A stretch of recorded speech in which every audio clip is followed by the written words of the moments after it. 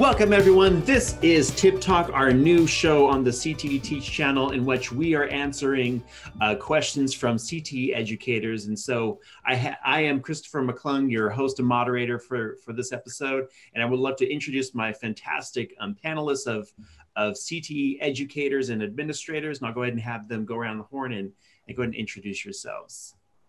Hi, I'm Donna Robinson. I'm the program manager for Colton District. I am David Allman. I'm a teacher on assignment community recruiter for the Colton Redlands Yucaipa ROP. Elena Hernandez, program manager overseeing Yucaipa Unified. Nice. So this has been such a different year for us. And because of that, we have some great questions from our teachers. These teachers, most of them are in their first or second year of teaching career technical education in their districts. And so we have some great questions that they've asked. So the first question I want to get to, and we'll just kind of go left to right on the questions we have, which is, the question is Fs. There is pressure from all sides to lower our F rate, but it is not possible when students do not turn anything in. Any ideas? That's a really tough question. It's a really good question too, because the D and F rate has gone up substantially during distance learning. So when I read that, my first thought is if I'm a teacher on a campus, particularly a new teacher, I'm going to work with my administrators. I know that the campuses that I work with are adding lots of supports in terms of offering tutoring and different interventions for students.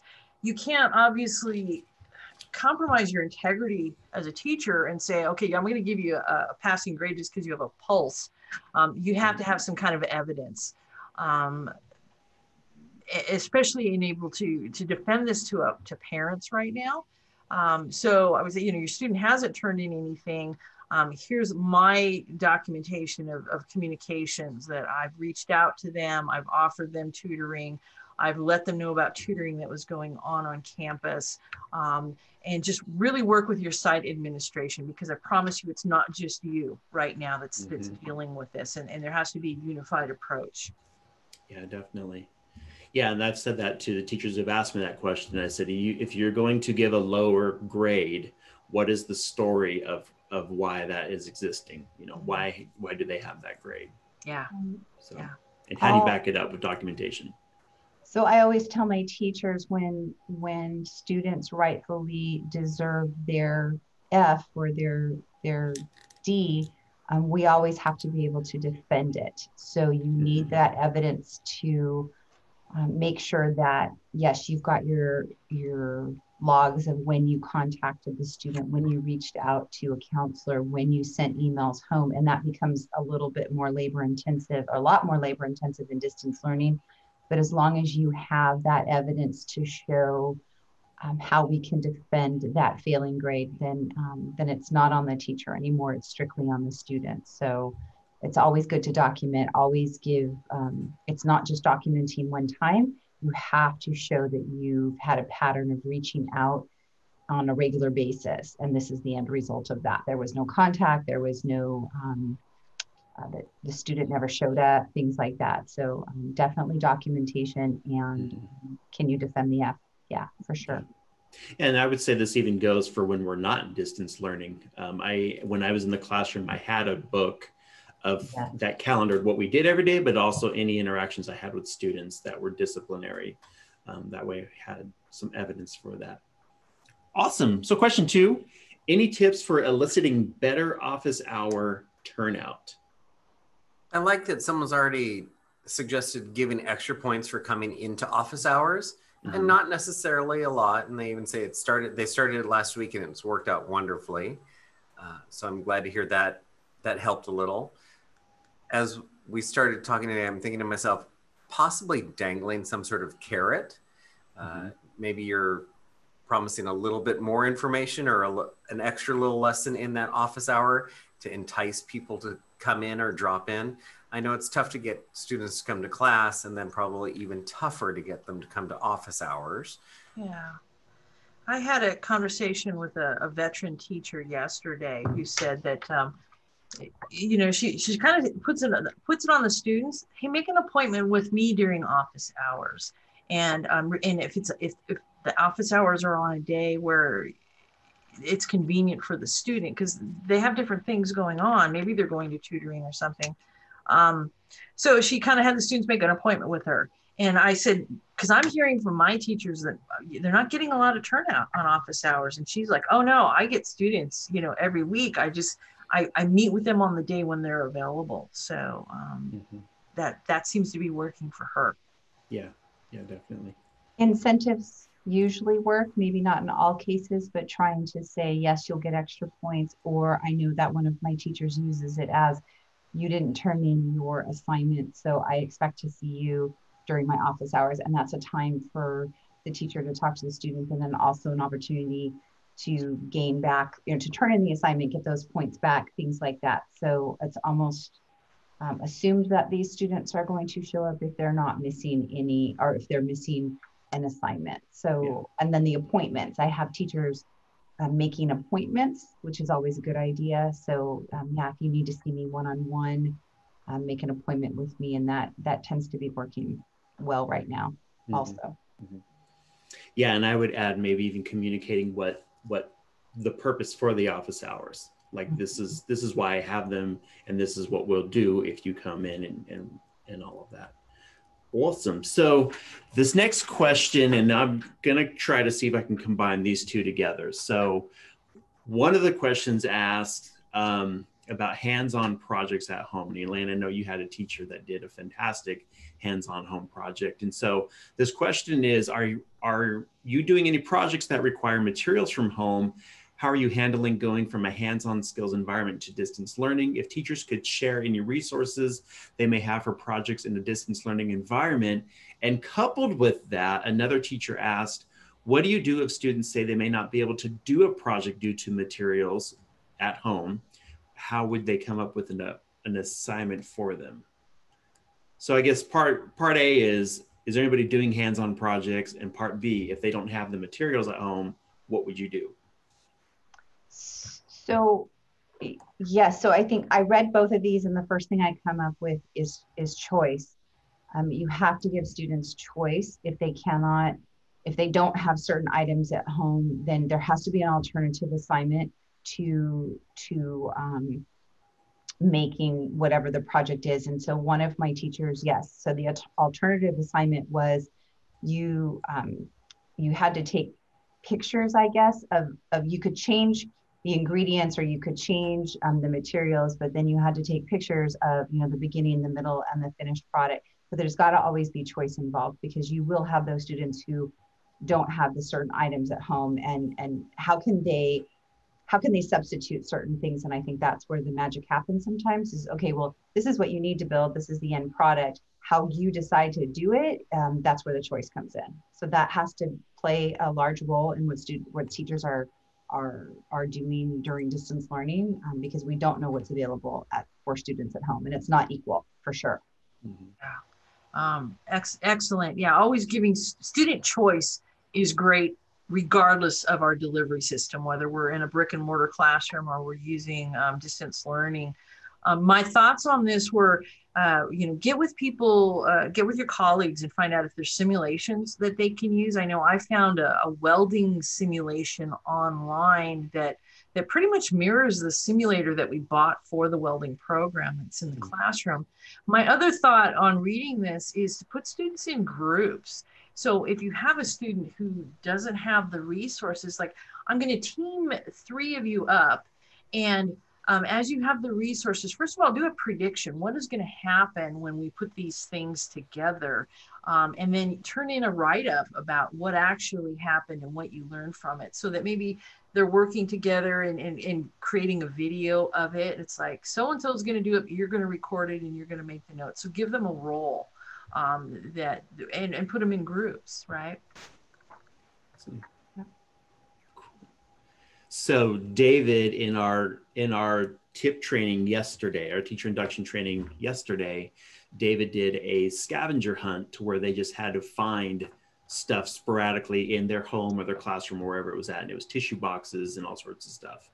And so what I think would be a cool way to even introduce a project like this is maybe you have them as a scavenger hunt, just go find the materials they might need. Yeah. And then you can see what they have and don't have. And then that way you can summarize or figure out what they can do. So that's great. So if you have a list of 10 things and they're able to come up with 4 of them, you've kind of preloaded it and it's like, oh, I can make it work with just those things. So, yeah.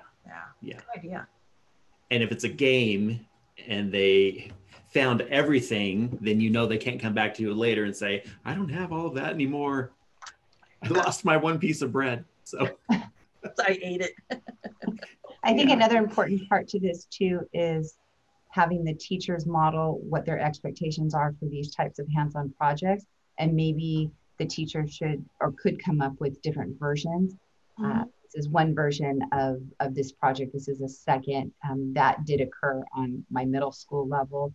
And I was really excited to see that the teacher had made the finished product and said, these are my 2 examples. You don't have to do these, but this is sort of what I'm looking for. And I think it's so important that teachers are modeling what the expectation is, because it's very difficult to hold students accountable for something that they have never done. So you want me to do this, but you haven't shown me exactly what it looks like. So I think that's important too, is make different versions of the project. And so that if they don't have all the materials, at least they could come up with some version of it.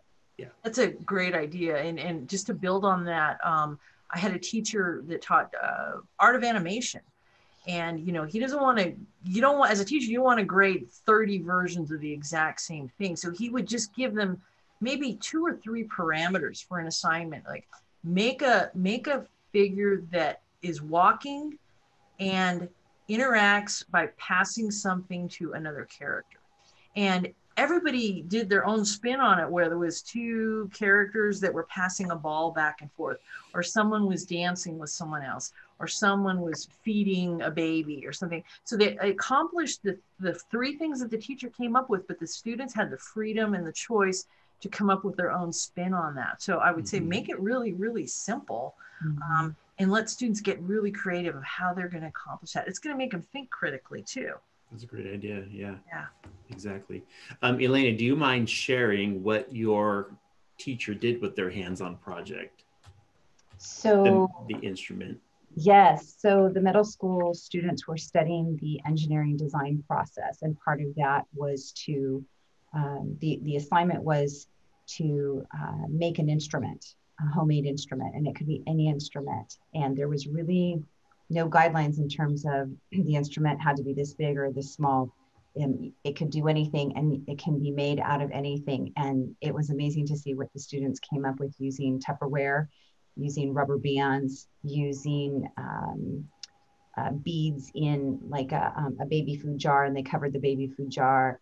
Some use balloons to cover things, and that makes a certain sound. And then the teacher asked everybody to unmic and then everybody to play their instrument. And it was beautiful. You wouldn't think that all that noise would be nice, but it was. And then she went through the process of asking each student to just show their instrument and then describe what the materials that they used to make their instrument. And it was really, really cool to see what students came up with at home. And then she made one out of a Pringles can. And then I can't remember what the other one was that she made.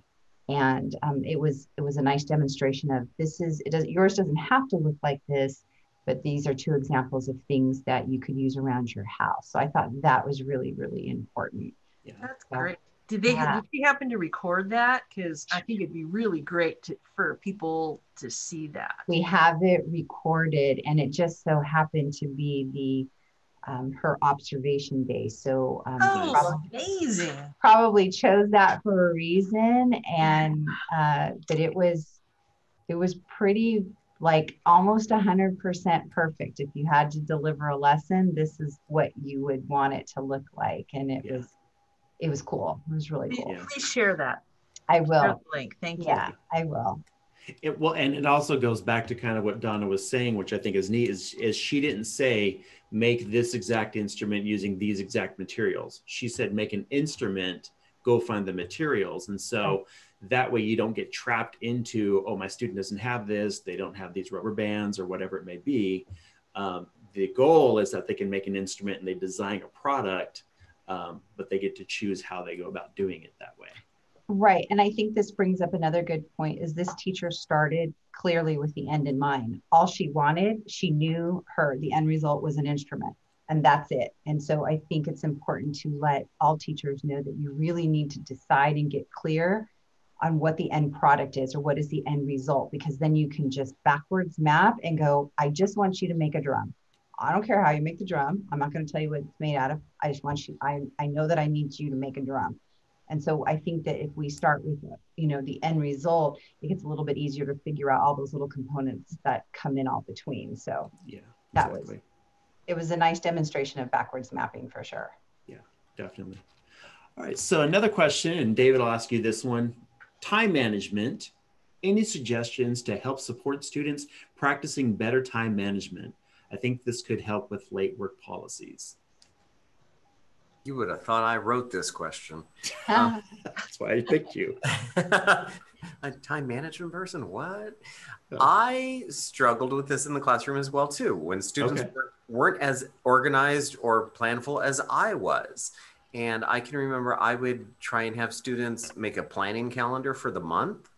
And in a time of distance learning, maybe you're trying to have them make one for the week, or just what's going on. What do they have coming in front of them for the week, and just help them with their planning.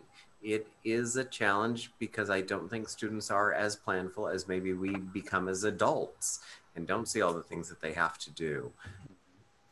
If you can help with having things planned out for them so they know what the whole week is going to look like, or a couple of weeks, so they even know what they're looking forward to in your class, I think that helps as well too. Mm-hmm. Good, very good. Anybody else? Anybody else have other time management suggestions? I'm really big on just making systems for myself, and this year I've just made the never-ending spreadsheet with it starts with a tab that has my daily tasks, and I run through that and check off. I'll put a little M when I did it on Monday. I'll put a little T when I did it on Tuesday, and so on and so forth. And then beyond that, I have just all these little tabs with all my meeting links are on one tab. So I don't have to go hunt for those anymore. It's just like, here's all the meetings I have every week. Here's the links to those agendas.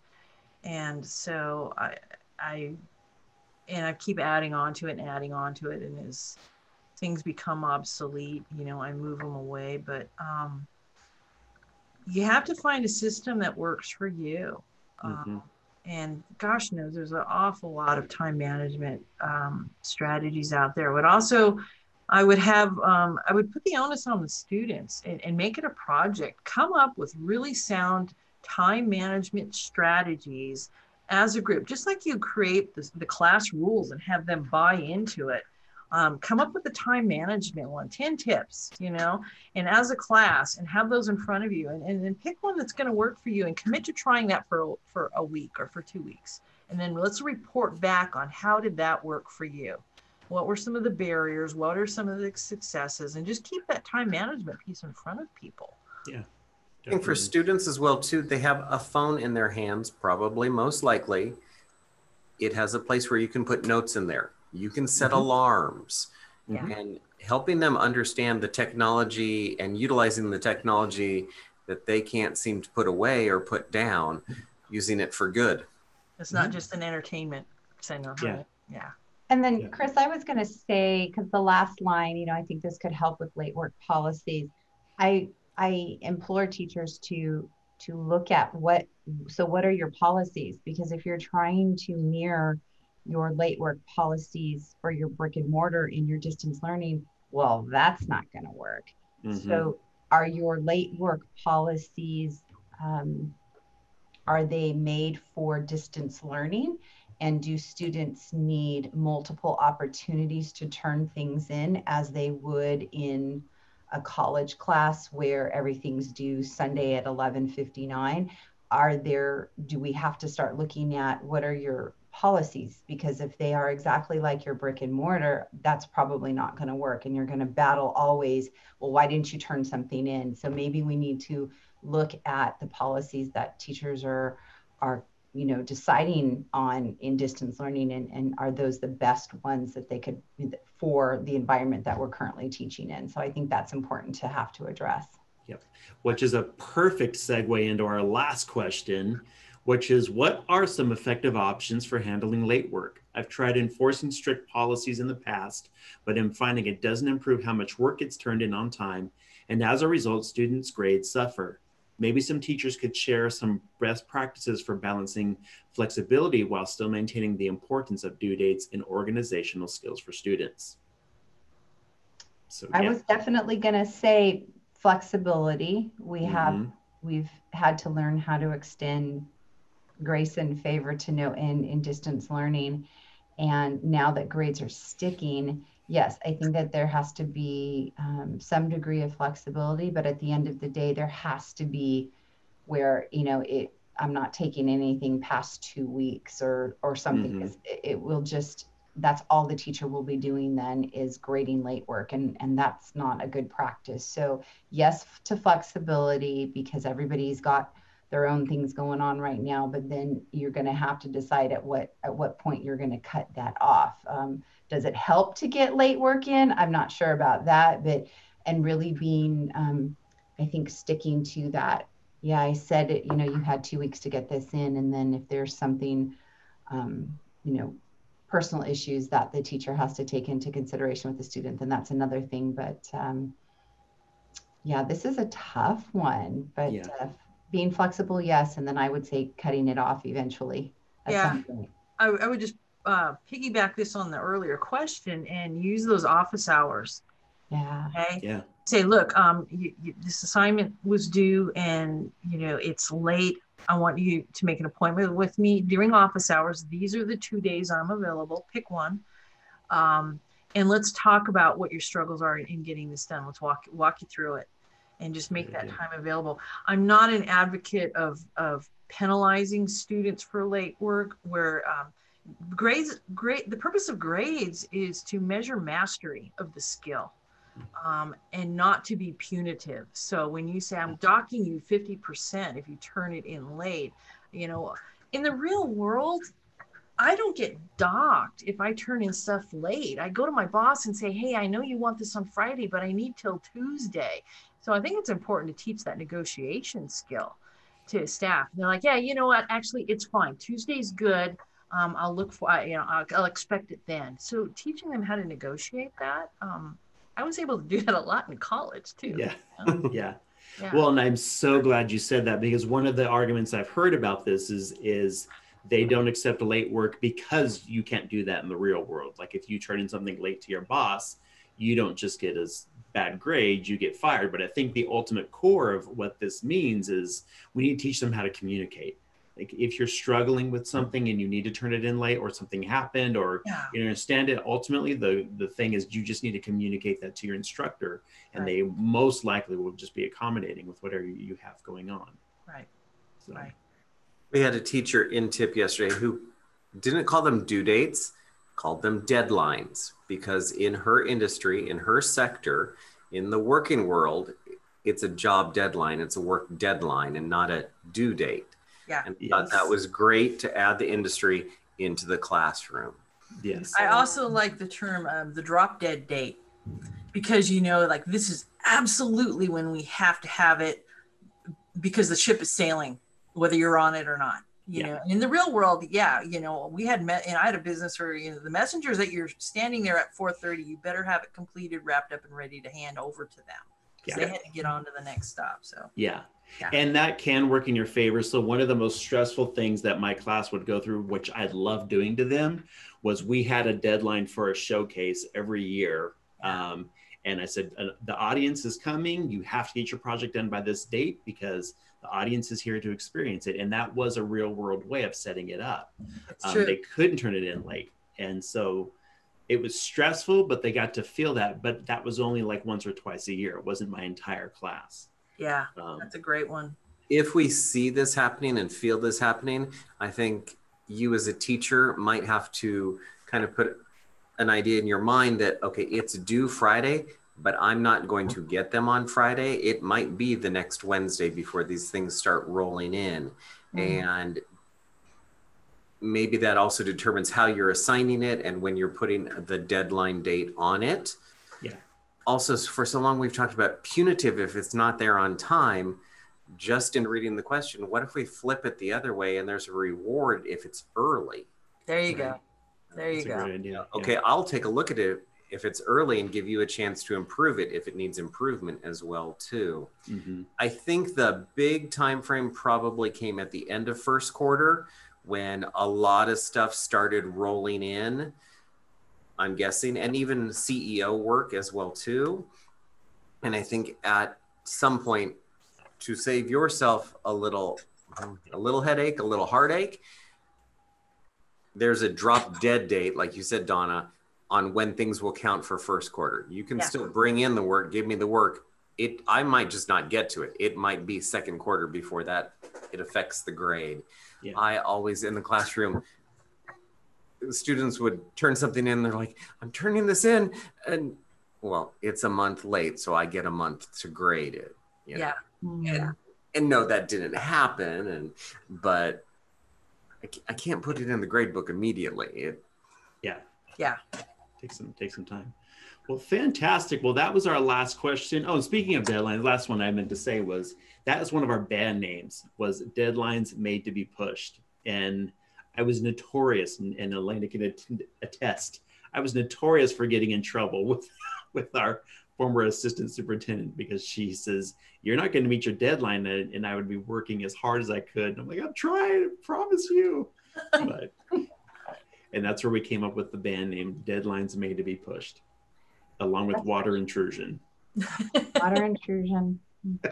Socially distanced. Yes, that's right.